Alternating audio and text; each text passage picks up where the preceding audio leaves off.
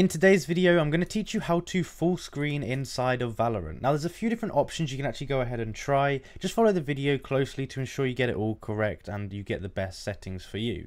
So what you want to go ahead and do is go to the escape button here, and you want to go to this menu here, and it really doesn't matter what you do, but you can go over here to video. And then we've got a few different display modes that we want to go ahead and look at. Now, first of all, make sure you've got your resolution set properly. It's probably going to be 1920 by 1080, but it might be different if you've got a different size monitor.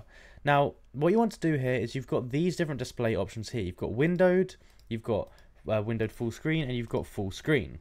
Now, for me personally, I like to stay on windowed full screen, but you might like to have full screen, you might like to have windowed. But if you want to go into full screen, you're going to have to pick one of these two options. And basically, you can click on it and you can go ahead and apply it and then revert it if you don't like it. But you can apply it like this, go ahead, test out, make sure it all works properly, make sure you can switch tabs in the way you want to. And then go back and change it if you need to. But that's basically how you're going to go ahead and change it to full screen mode. You've also got this aspect ratio method, so you can you can try and test this out, see if you like it as well. But that's basically how you do it. If you enjoyed the video and found it useful, be sure to like and subscribe. Comment down below if it helped you out, and let me know if there's any other videos you'd like me to make about Valorant or any other game in particular. Thank you for watching, and I'll see you in the next one.